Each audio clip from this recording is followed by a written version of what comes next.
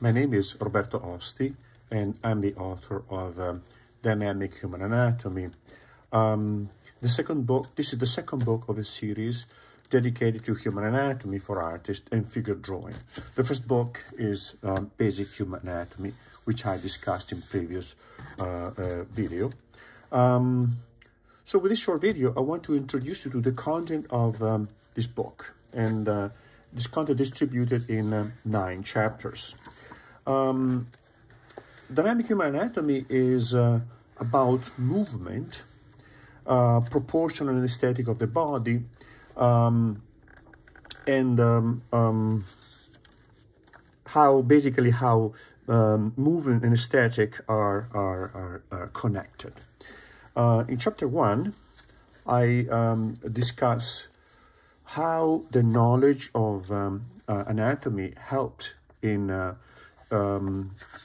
improving the aesthetic or injecting aesthetics in the artwork starting from antiquity.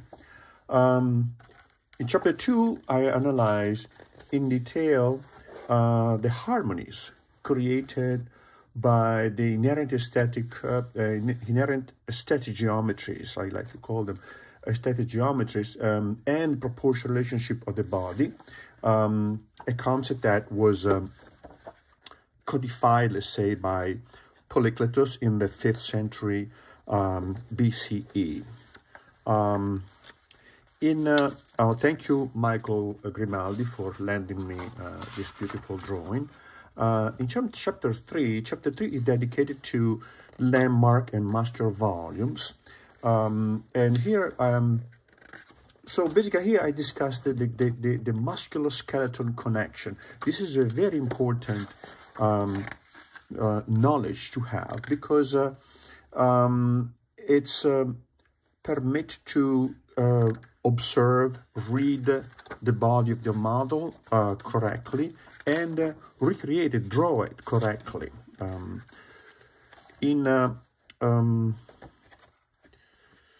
Chapter, so you can see, also want to quickly show you the difference between the way I deal with anatomy in this book compared to Basic Human Anatomy, is that in Basic Human Anatomy, I go systematically from the deep to the superficial layers, building up the body. So this is really systematic, topographic anatomy. See, the deeper, gradually more superficial, and all the way to the final layer.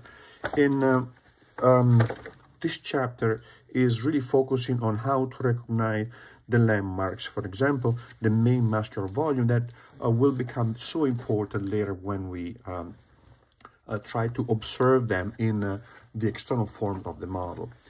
In chapter 4, this is one of my demos I prepare from my university courses, where I show the student where the main muscles, the main landmarks are. So here I show how to basically practically apply to the practice figure drawing the concept discussed in the previous chapter. In chapter 5, thank you, Noah Buchanan, for this beautiful work. In chapter 5, I discuss what I call the inherent aesthetics of the human body, the aesthetic created by the body, or inherent or essential, typical of the body in movement or at rest. All these kind of flows, see how these flows that are typical of the human figure, and we should be able to read, interpret them, understand them, capture them. In chapter 6, thank you, Scott Noel, for this work. Fantastic demos. So in chapter 6, you're gonna see the mechanics of movement, right? It's more connected to the mechanics and how to apply the concept described previously to movement, narrative, and in figure that we can create both from imagination or better appreciate the proportions, the movement characteristics of the model we are copying. In chapter 7 is dedicated to the hand from a very structural and proportional point of view, but also eventually also dynamic. So we're going to get into the hands in movement.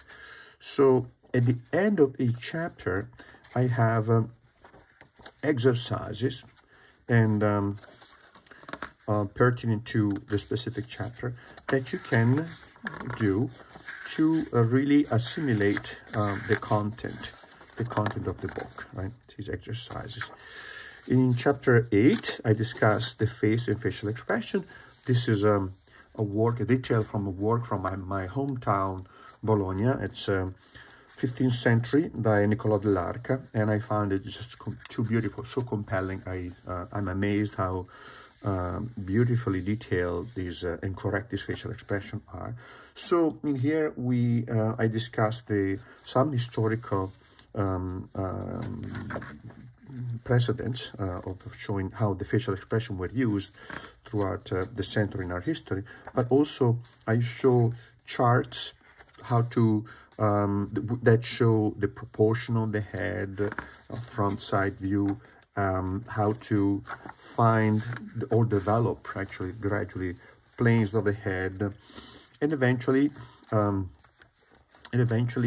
the muscles and detail of eyes, etc., and chart to show the muscle involved in various facial expressions.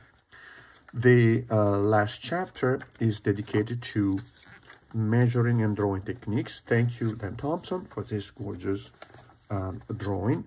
And in here you will find various techniques, the techniques that are mostly associated with figure drawing, that is graphite on white paper, tone paper, charcoal and chalk, trois crayon technique, reduction technique, measuring technique, and also examples of works by variety of old masters that can inspire you, but also friends, colleagues, and students, such as Dan Thompson, Noah Buchanan, Brian Booth Craig, Richard Morris, Zachary Stith, Daniel Maidman, and Patricia Whitewood. Thank you.